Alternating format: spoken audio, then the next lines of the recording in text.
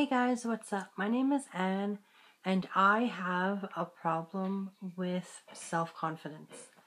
I have none. I've proven to myself time and time again that I'm a smart person, but I always doubt myself, and I stress myself out doing that. And it reflects in my family. Everyone gets stressed out. Everyone's yelling at themselves. It's because I'm doubting myself.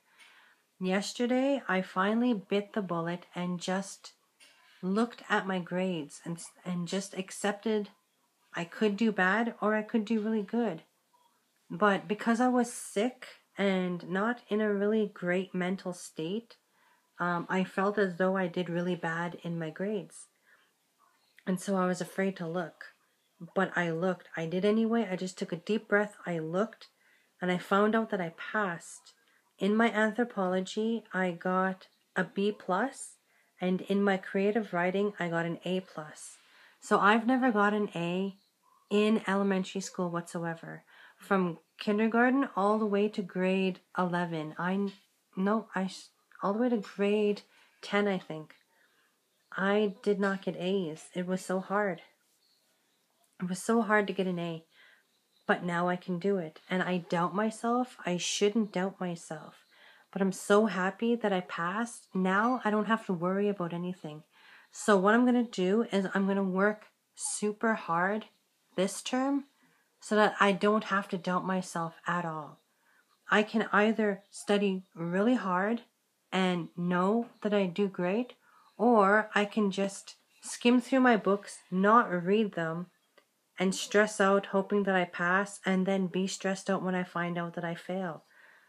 That situation can go many ways, and it's up to me which way I decide for it to go.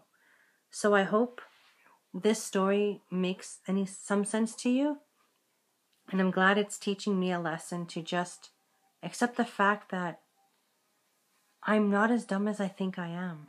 I'm actually smarter than I let myself believe.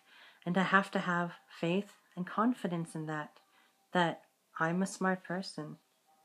I'm not trying to brag or anything.